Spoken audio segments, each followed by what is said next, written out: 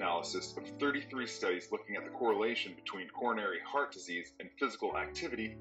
has shown that even small amounts of aerobic exercise performed on a regular basis may help reduce the risk of heart-related ailments. Conducted by researchers from the Harvard School of Public Health and published in the journal Circulation, which is put out by the American Heart Association, the study specifically found that as little as 2.5 hours per week of moderate intensity physical activity can lower a person's overall risk of heart disease by 14%.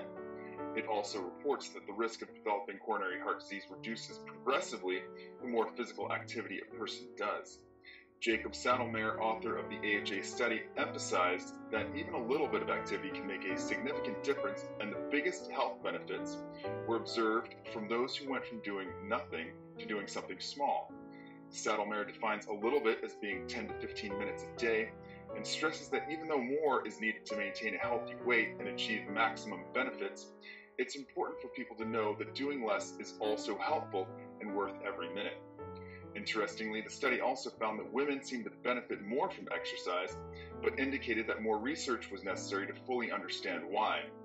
Saddlemeyer also noted, though not part of the new findings, that sporadic exercise throughout the day is also a very important factor in establishing good health.